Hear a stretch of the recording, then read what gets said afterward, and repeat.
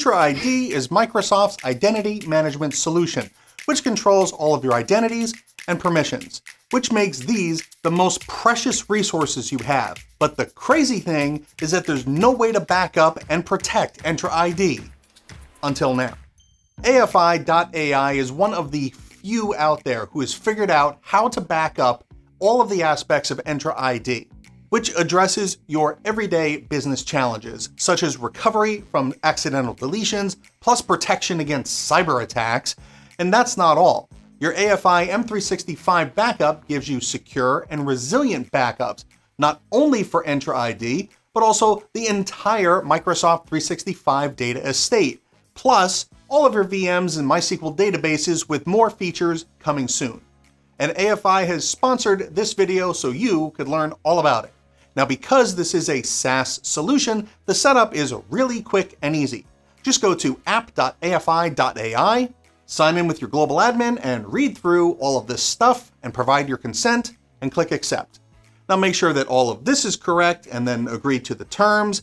Then you click next, select your data source as M365, sign in, and then read through all this stuff that the Entra app will do for you and click accept. Then select your region and where you want to store your backups along with your time zone. Check this box and click start.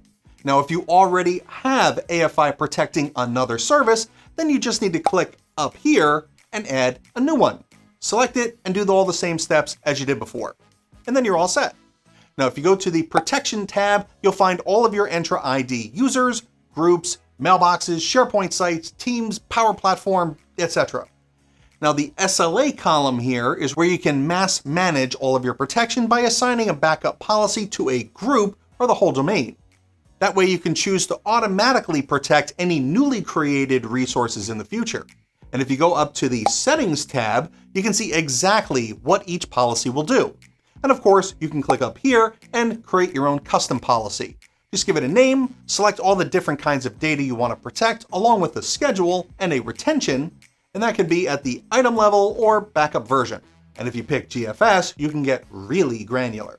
Finally, after your retention period in your policy is over, AFI will retain the backup data for those deleted users and sites, etc., for archiving and compliance purposes as well. Now jump back to the Protection tab and let's pick an item here and then assign an SLA. And I'll pick my new custom one, and now I can choose to take a backup right now if I want to. And that'll just take a moment or two to complete. But you could also click up here and just select an entire section of your cloud or all of your users or all of your sites and assign an SLA that way. Now, what happens if a rogue admin goes in and deletes a bunch of users or resources? Well, you can just recover it. Just go up to the Protection tab, select your item that you need to do a restore from, and then you can select from there Inbox, or Teams chat, Calendar contacts, OneDrive data, whatever it is that you need, and then check the item for the thing that you want to restore. You can either click and download it and save it locally, or you can process a restore job and then put it back where it originally was. And there's even different options if you need to overwrite. Now, if you go back to the Overview tab, you have a view of your entire estate, and you can force a global backup of everything right here, right now. And if you go to the left, there's a full activity log that tracks absolutely everything. In the configuration section, you can subscribe to the backup reports in whichever one of these tools suits you best. And then all of your admins or backup administrators are all set up and ready to go. But this solution can also work really well for users. See, I know from my time back on the help desk that user calls to do data restores can be really tedious, because not only do you have to find the thing that they think that they're talking about, but then you get in there and it's not the right version, you got to do it again and again. Well, just give the users the self-service permissions so that they can handle it. Because if IT has to stop what they're doing every time, it's just going to add work and slow down efficiency. And my dad always told me, work smarter, not harder. But if you're going to empower your users to take charge of their own backup and recovery processes, you need a bulletproof strategy so they can't do anything that they're not supposed to. And with a highly granular configuration set like this, it's a breeze. And that way your auditors or HR and legal review and compliance and all those folks can have exactly what they need to do what they need to do without bothering IT. Just go to the service and then the settings and go to the Access Group tab. And here you want to create a new group and just select the abilities that you want them to have.